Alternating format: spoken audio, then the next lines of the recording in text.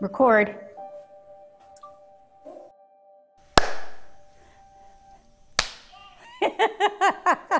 My sister and I, we wanted to be on the cover of this very popular magazine.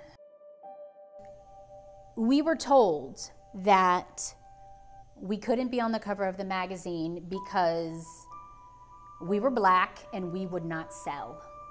How someone could demean your value because of the color of your skin. I will never forget that. I'm Tia Mowry, and today I am unfiltered from my home. How long does it take me to do my makeup? I'm a mom, right? I'm a working mom, so I like to do my makeup in about 20 to 25 minutes. Anytime past that, I'm out. You know, I've been quarantined for a while now, but I will say this, when I do get out, which is the grocery store or an important doctor's appointment, I think they say, I will beat my face to the gods. Before I like to apply any kind of makeup, you know, I think it's really important to me to mention that skincare is essential, right? I believe it's all about the inside and out when it comes to beautiful skin. And I actually have a supplement line called Answer, and it's all about skin, hair, and nails. So I like to take that.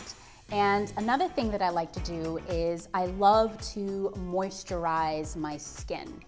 It's all about the glow.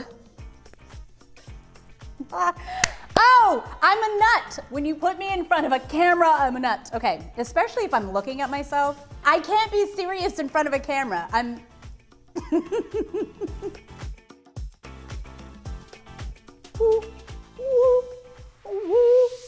Moisturize, moisturize, moisturize. And I like to go up like that. Because when you go down, see how it drags your face down, and it's all about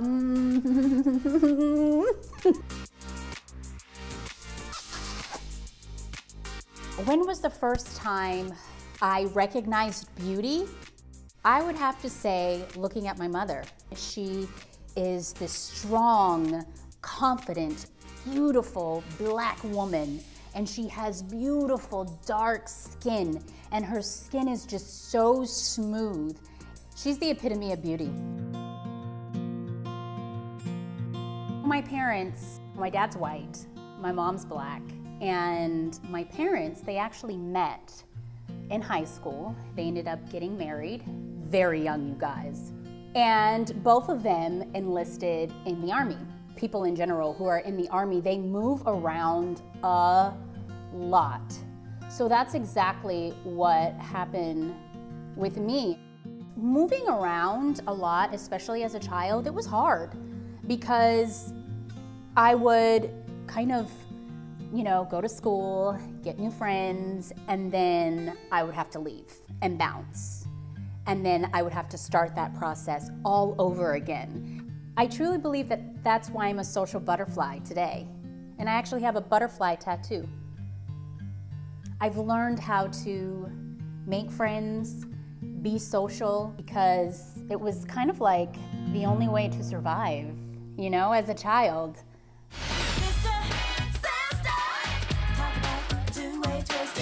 So I'm gonna take you guys down memory lane with some sister fashion. I'm scared.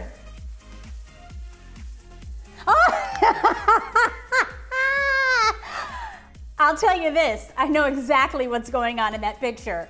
My sister and myself, we probably said, go home, Roger. Our outfits, in my opinion, I think it's still in style. I mean, what I love is we plaided it, if that's even a word. I think I would definitely rock the plaid tights again. I think that's cool, you know what I mean? Classic. Oh, terrible. That was just wrong, just all wrong. Number one, the clothes were just too baggy. Remember back in the day? Remember back then, like, it was all about the baggy clothes, you know? No, no. No. I mean, the hats were cute. The hats were cute. I actually have a hat like that still in my closet today. I'd wear the hat, but everything else, no. Oh my gosh, I love that photo! You know what I love about that photo? It's the memories that came with that photo. That was one of my biggest photo shoots that I had ever done in my entire life. And that photo was actually when Sister Sister was on ABC. A huge, huge moment. So I was just so excited. We got to try on clothes, people got to do our hair, our makeup. I love that photo. Actually, I forgot a tip, you guys. So I like to put a little bit of a highlighter, like right in between there, just to kind of highlight my eyebrows a little bit. Just to kind of give it like a little more definitions. Booyah! Okay, so after that, what I like to do is I like to start with my concealer. I think by me being a twin, I truly feel like you always know what's going on, you always know what's happening, whether you want to or not. You know, being a twin, you're kind of always linked together. I'll give you guys an example. So if I'm at a grocery store and it's just me, they'll be like, "Hi, Tia and Tamera." You're like, it's only me. You know, sometimes it's really hard to individualize yourself as an individual person when you are twins, because people tend to always like group you together, and people think that you like the same things, you do the same things. But my sister and I, you know, we're very different. We usually say we're like night and day. If I were really honest with you, in the beginning it was hard. And it was more about not allowing society to define who we were and are today, and allowing us to evolve into the people that we really are. And once we were able to do that, I feel very blessed that people have been able to accept, you know, who we are as individuals.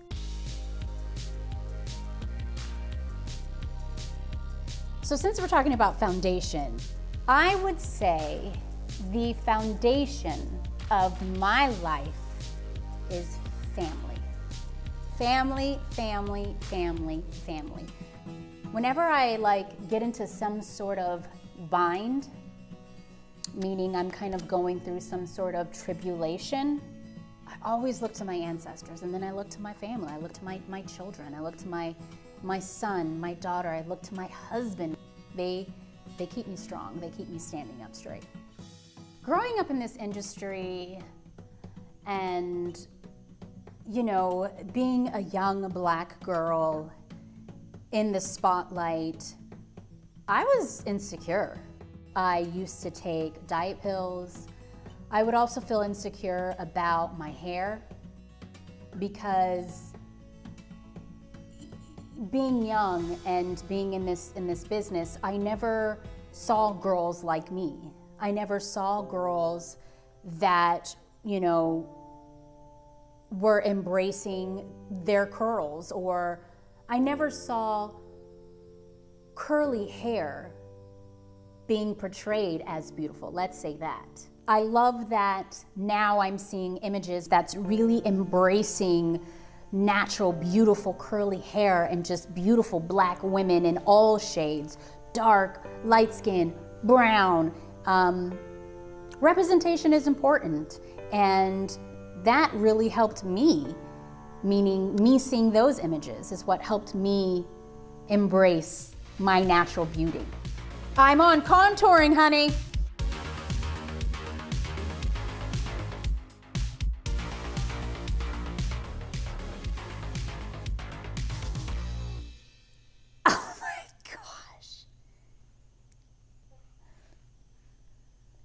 When was there a time that I wish I would have spoken up? Wow, I don't know, I'm about to cry. Wow. Sorry. I don't want to ruin my makeup. Okay. So it was around Sister days, and the show was extremely popular. We were beating, like in the ratings, Friends around that time. So my sister and I, we wanted to be on the cover of this very popular magazine at the time, and it was a teenage magazine. And we were told that we couldn't be on the cover of the magazine because we were Black and we would not sell. But here I am, you know, as an adult, and it's sorry, wow, and it still affects me, you know, how someone could demean your value because of the color of your skin. And I will never forget that. I will never forget where I was. And I wish I would have spoke up. I wish I would have said something then. I wish I would have, you know, had the courage to, you know, speak out and say that wasn't right. And that's why even to this day, I'm always telling my beautiful brown-skinned girl, hey girl, hey girl, hey girl, hey girl, that she is beautiful. I always tell Cairo, I always say, Cairo, you are so beautiful. You're smart. And the same thing even with my son. I tell him how handsome he is. He's smart, because I know what it feels like for someone that you've looked up to, for someone to devalue your worth. And I don't want my children to ever, ever, ever feel that and not have the strength or the foundation to not believe it, to believe that they are worthy. And my makeup is done. I feel most beautiful when I am surrounded by my children and my husband and just my family. And I'm just me. I'm just myself, meaning no makeup, my hair's not done, I'm just in comfortable clothes, and I'm just me. Gray hairs and all. That is when I feel beautiful.